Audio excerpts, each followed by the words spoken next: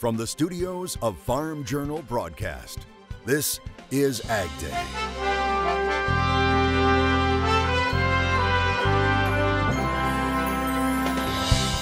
Americans are stepping up to fight the coronavirus by revving up their sewing machines, changing what they produce.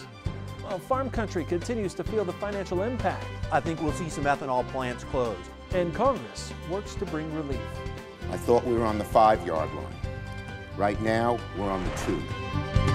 Good morning, I'm Clinton Griffiths. President Trump is looking into the idea of loosening restrictions placed on the country because of the coronavirus, saying he hopes to have the country opened up by Easter. Meanwhile, top congressional and White House officials negotiating a nearly $2 trillion virus rescue package. They say a deal appears to be at hand. Treasury Secretary Steven Mnuchin and Senate Democratic leader Chuck Schumer say they spoke by phone with President Donald Trump as they met late into Monday night at the Capitol. U.S. stock futures rising on Tuesday on hopes of the deal. The massive Senate package is a far-reaching effort to prop up the U.S. economy, help American households, and bolster the health care system amid the growing crisis. It also includes up to $50 billion to farmers through the Commodity Credit Corporation. That's the account USDA has used in the past to make trade aid payments. The deal with the CCC would also provide aid to livestock producers. I just finished a very productive meeting with Secretary Mnuchin, the White House Congressional Liaison Eric Ueland, and Mark Meadows, the President's acting Chief of Staff. Last night, I thought we were on the 5-yard line. Right now, we're on the 2. We are close to a bill that takes our bold Republican framework, integrates further ideas from both parties, and delivers huge progress on each of the 4 core priorities I laid out a week ago. New York Democratic Senator Chuck Schumer says a key provision in the emerging package would provide for 4 months of salary for workers furloughed because of the pandemic. National Beef is the latest packer saying it will help cattle producers through this crisis. Drovers reporting National Beef has told cattle feeders it will pay $113 for all cattle bought last week, regardless of the negotiated price. The news comes after Tyson Foods announced it would add $5 per hundredweight to live cattle. Both announcements sent the livestock markets much higher on Tuesday. So not all of the processors are participating. Some of them have decided to cut the price of the beef going out the back door to their retailers to help those retailers fill those empty shelves that I'm sure everyone has seen by now. The difference is that some ground beef is priced at $7.50 in locations, a similar product priced at $4.50 a pound. So a big difference there, and a difference in the way these processors are handling this problem. And we're hearing from several other sectors of the ag industry facing economic challenges from the virus, including the ethanol industry and corn growers. One of the nation's largest ethanol producers, Poet, saying it is stopping buying corn at some of its facilities. Poet says experts are projecting a 957 million gallon drop in ethanol demand from this month through May, adding up to 331 million bushels lost in corn demand. I think we'll see some ethanol plants closed. The question will be, is that for a month? Is it for 2 months? Is it throughout the summer driving season? I think that those are the big unknowns, but it wouldn't surprise me to see some ethanol plants either slow or shut down production with the fall in gasoline demand. The Renewable Fuels Coalition is launching a campaign calling for the EPA not to appeal a court decision regarding biofuel waivers. Now, earlier this year, the U.S. Court of Appeals for the 10th Circuit ruled exemptions granted to 3 refineries overstepped the EPA's authority because those refiners had not previously been granted waivers. The coalition saying between the virus, trade disputes, and the small refinery exemptions, now is not the time for the Trump administration to take any action that would cause further pain for ethanol producers or the farmers that supply them.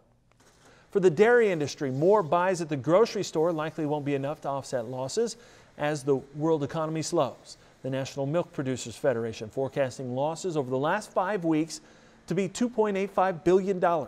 In a letter to Ag Secretary Perdue, NMPF made several requests, including additional dairy product purchases, compensation for milk disposal, and reopening sign-up for the Dairy Margin Coverage Program. NMPF said participation declined in 2020 because of forecasts for higher prices that have been radically revised due to the coronavirus. And it's not just dairy, meat, and bread flying off the grocery store shelves. Wholesale egg prices are on the rise. USDA releasing its National Shell Egg Index Prices report. And those prices are up in some cases by almost 300%. That's compared to a few weeks ago. The East Coast now seeing some of that springtime rain. Meteorologist Cindy Clausen joins us with the latest. Yeah, we had a fair amount of rain, especially in the southeastern U.S. over the past 24 hours. And you can see as we head into the next 24 hours, that's just going to be spreading more so into the mid-Atlantic states. So kind of wet in the east central United States, and we'll start to see some more rain and even a few flakes across the north central United States as well. All right, switching gears, more and more producers are calving, but some say they need better conditions. Jason Jacob of Rockville, Nebraska, sending us this picture. Now, he's calving on his operation, and he says that his area had some snow late last week. Now, conditions are not the greatest, being wet, foggy, and muddy. Sunshine is needed for calving to run smoothly. Coming up in just a few minutes, we'll take a look at that national forecast. Clinton. Now to the health aspects of all of this and the concern about rural hospitals. How are they handling this? Rural hospitals often don't have the funding and supplies that hospitals in bigger cities do. I spoke with Alan Morgan of the National Rural Health Association. He warns hundreds of rural hospitals will need help. We're seeking direct cash payments to these rural facilities. The problem is more than half of them were losing money before this, and now they've cleared out their beds in anticipation for these cases. So a lot of these rural hospitals are facing a significant cash crunch right now. We need to get the money out there so they can keep their doors open, number one. And then what Congress is looking at in this package right now is a fund to be able to distribute across the United States. In addition to that, some long-term payment increases just to make sure over the course of this next year, you will always have an emergency room available there in your community when you need it. Now, rural hospitals often rely on elective surgeries and physical therapy in order to meet costs, but federal leaders have asked hospitals to stop all non-emergency surgeries. Now, he says there's hope the stimulus package could include funding and equipment for these rural hospitals. On the health front, Anheuser-Busch now joining the list of companies making hand sanitizer. The company tweeting out, quote, "We have a long history of supporting our communities and employees. This time is no different. That's why we're using our supply and logistics network to begin producing and distributing bottles of hand sanitizer to accommodate the growing needs across the United States," end quote. The company saying it would be working with the Red Cross to determine where the sanitizer would be needed the most. Sanitizer has been in strong demand across the country since the coronavirus outbreak began. Coming up, we continue our focus on the ethanol industry right now and whether China could help offset some of those big losses. And later, efforts on the home front to help those fighting the virus on the front lines are doing a little crafting.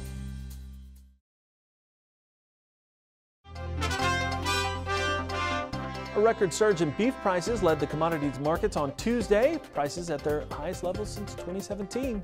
Here's more from a market watcher with the CME. Lean hogs today up 3.5% and change, getting a good little bounce here. We have also seen a bump, obviously, from the cattle market with Tyson giving a one-off payment to producers in the cattle market. So we've got some spillover of that good feeling kind of going higher with lean hogs too. So the cattle market has also helped drag up some of the hog prices as well. And then lastly, we've got a lot of front end demand, right? Everybody ran to the stores and we got this lockdown, right? Well, I'm locked down here too. And everybody went out to the stores. There was a lot of front loaded demand. Shortages were out there. So that's also part of this move. We'll see if we can keep that going. I think that's going to be interesting. Corn kind of trying to get up off its knees after the recent drubbing it's taking following that oil market lower. We've also seen May corn kind of climb back 38% of their 2020 range. That could mean we've got some technical indicators telling us that we might be off to the races there. So that would be good too. All in all, in the face of things, it's good to see corn higher on the day. Ted Seifert with Zaner Ag Hedge, our guest today. Ted, let's talk about this ethanol market because that's been something to watch. And on the corn side of things, that is a real demand concern for folks.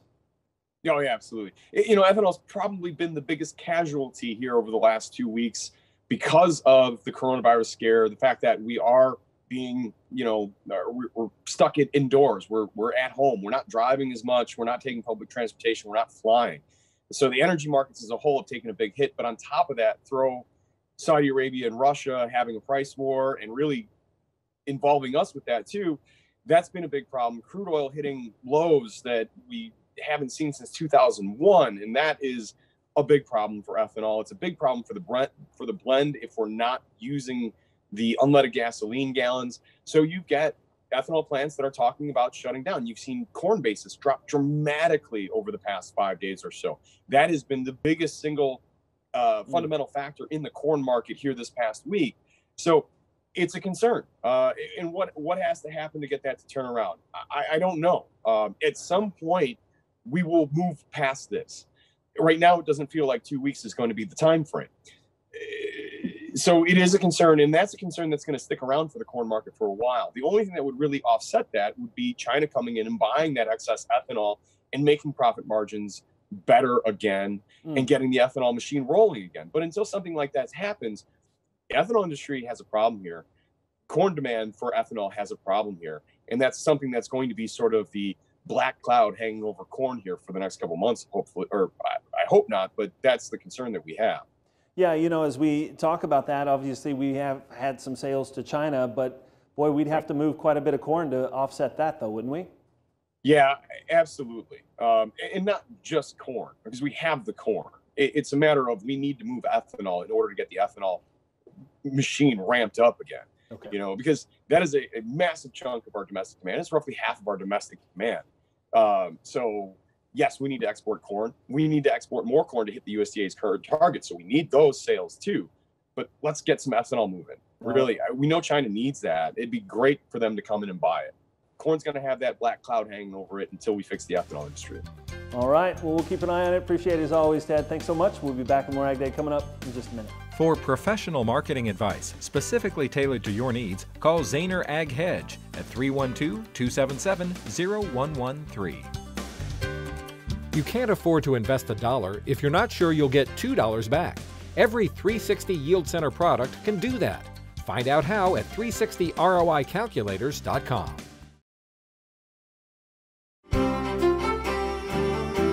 We're starting off with some wet weather in a lot of the eastern part of the country, especially in the mid-Atlantic states, with a low pressure system that is going to be pulling off the coast. High pressure kind of keeping things drier for the far northeast. We're going to watch another slow moving front that's going to be bringing some rain and a few flakes to parts of the upper Midwest and into the northern plains, back out into the west as well. Let's put this into motion. You can see what is going on, and we do have that low pressure moving off. We'll still see a bit of rain in the east central United States. That's all starting to pull off as we get into the overnight hours, but we watch this low pressure starting to pick up a little bit more moisture. We're going to see rain, maybe a few flakes as we get into parts of Minnesota, Wisconsin, the Great Lakes area, and we're going to see some unsettled weather in much of the west as well as in the form of rain and upper elevation snow. We start to dry out for a bit as we get into the next couple of days then as high pressure settles into the southeast, but we'll start to see that rain and a few flakes moving into the eastern parts of the Great Lakes, and we'll see continued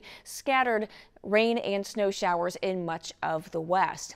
Heading through the day on Thursday, the low continues to move east, but notice the rest of the front doesn't make a lot of movement. So we'll start to build more moisture into the plains, into the upper Midwest, and into the Great Lakes right along and especially to the north of this cold front. So as far as how much precipitation, the past 24 hours, really the focus has been in the southeastern United States. That low is going to be moving offshore, but it'll still be dumping some rain and some showers and thunderstorms moving through there. And then they can see the addition of that front picking up more moisture, especially in the upper Midwest and into the Great Lakes area.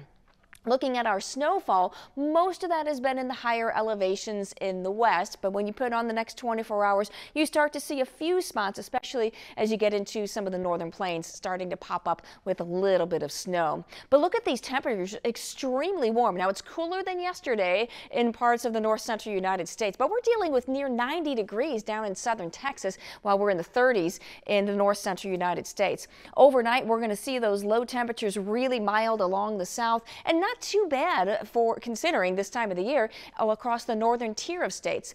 Tomorrow we're going to see temperatures not quite as warm, but still a big swath of above normal temperatures in much of the southeastern United States. That's a look at your national forecast. Now let's check on the weather where you live.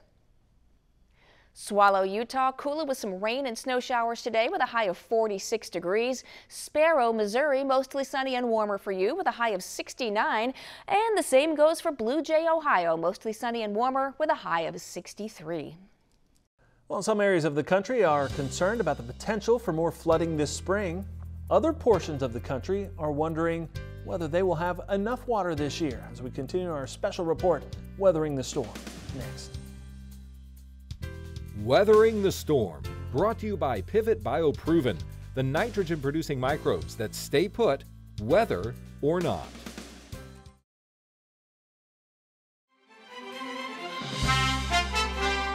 More than 1/3 of the country's vegetables and 2/3 of the country's fruits are produced in California. While growers faced water and drought problems in the past, they say there's a bigger scare ahead of them, which could potentially jeopardize production and leave more than 1 million acres fallow. AgDay National reporter Betsy Gibbon continues our series on how farmers are weathering the storm. Spring is an important time for crops in Fresno County, California. That's your potential almond right there. Trees have bloomed since then in this highly productive county. Even though it's a desert, growers here produce more than 350 types of crops. So we rely upon a water supply coming from outside of this immediate area to be able to feed everything that we see around here.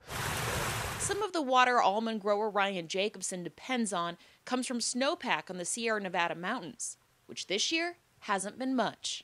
Our statewide snowpack is currently at 46% of average. Nearly half of the state is under a moderate drought, which is higher than a year ago. However, those water issues could be more significant because of the Sustainable Groundwater Management Act, which was signed into state law and then went into effect this year. SGMA is a 20-year state plan designed to manage California's groundwater resources. Some believe it could take away viable cropland. I love this time of year.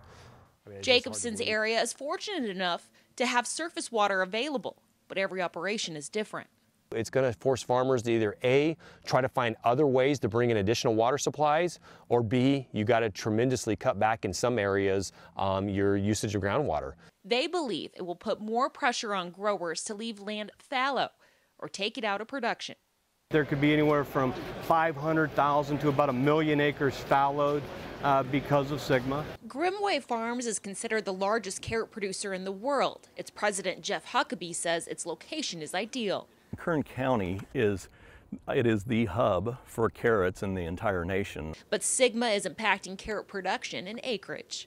But we have growers in every water district around, so some are saying, hey, I'm probably not going to have a lot of extra acres to grow carrots in the future. I've got a lot of trees or vines or things that I need to protect. And if I do get cut, I'm taking care of those first. Even though SGMA pertains to groundwater, the whole water situation is complicated, and that includes surface water. California has both a federally controlled and state-controlled surface water system. In many cases, they actually share infrastructure. There are several pending lawsuits over these H2O laws, and the state of California is suing the federal government to prevent implementing its new biological opinion, which could change those laws.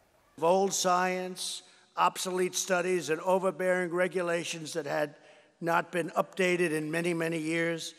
Environmentalists and others say water needs to be managed with these different rules as to not deplete supplies and to protect endangered species such as native fish.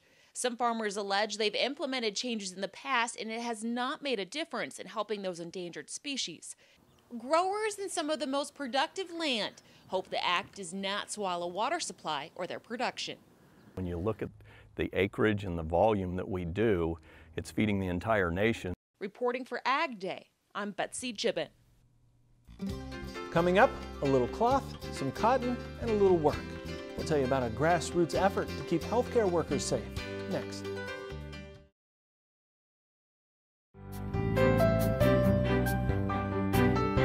Lots of people are doing what they can to help healthcare workers who are right now on the front lines fighting the virus. Many are turning to their sewing machines while they're stuck at home. And they're making homemade masks. We've seen reports of volunteers across the country forming sewing groups to make them, including a lot of 4-H'ers. Even Joann Fabrics releasing this tutorial showing folks how to do it. And now a coalition of America apparel brands and textile companies are also turning their production to making medical face masks. Familiar names like Hanes Brands and Fruit of the Loom, usually competitors, now banding together to make these masks. The company started production on Monday, and we're told they'll start making their first deliveries already this week. And that's all the time we have this morning. Sure glad you tuned in. It's been part of your day with us. From all of us here at AgDay, I'm Clinton Griffiths. Have a great day.